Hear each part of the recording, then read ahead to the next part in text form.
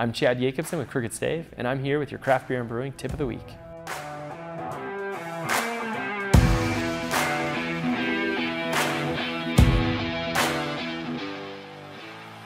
One of the best ways to dive into brewing farmhouse beers and talking about the practices and the principles in the brew house is to talk about some of the beers that we've brewed at Stave. As we set out, each recipe really is defined in the beginning by the malts and the adjuncts that we used. Starting with our 4.2% saison, we knew that adding oats were something that we're going to create mouthfeel, that we're going to give life and really extend that period of time that the beer was able to drink with a smoothie, sort of silky mouthfeel. Some people can choose oats, some people can choose rye, some people choose spelt. All are great ingredients in the beers, and I actually recommend building recipes that use some or all of those. So distinguish themselves from each other, VA and Surette, and we arbitrarily kind of chose two different levels of ABV for them. That was very historic, VA being the field beer that would be drank, and Surette being the provision saison that would be drank in the evening. We also wanted to change the way the mouthfeel was and how those beers were then consumed.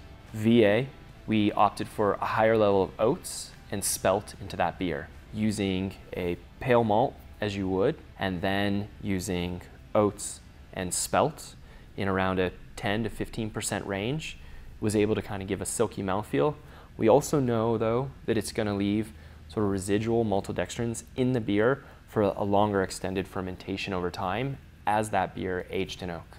Surette's a 5-grain saison. That was an aspect to where we wanted some rye in there, we wanted some wheat in there. We also love the characteristic of oats and spelt.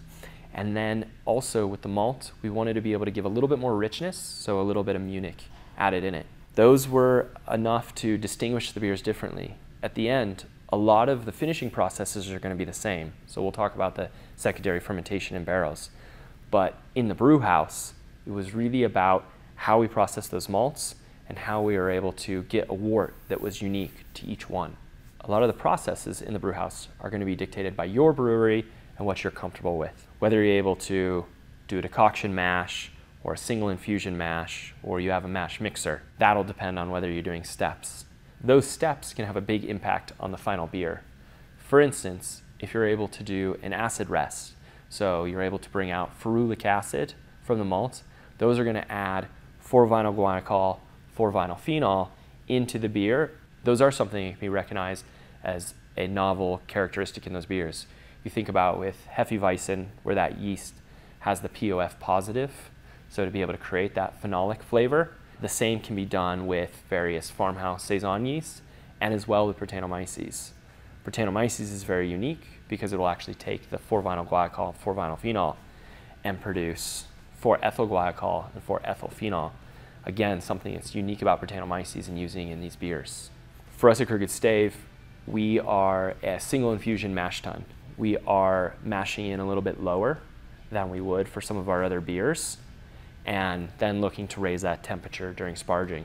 Mashing lower is going to help us see really good enzyme utilization, and we're going to really be able to dry the beers out. It is characteristic of saison to be dry, to finish fermentation much lower than you typically see in your other beers. Brettanomyces, bacteria, they are going to help in those secondary fermentation and in that attenuation.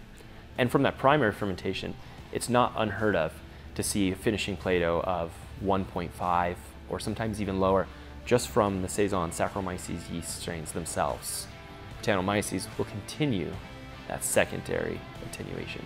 If you want to learn more about brewing farmhouse style beers with Brettanomyces, click the link below.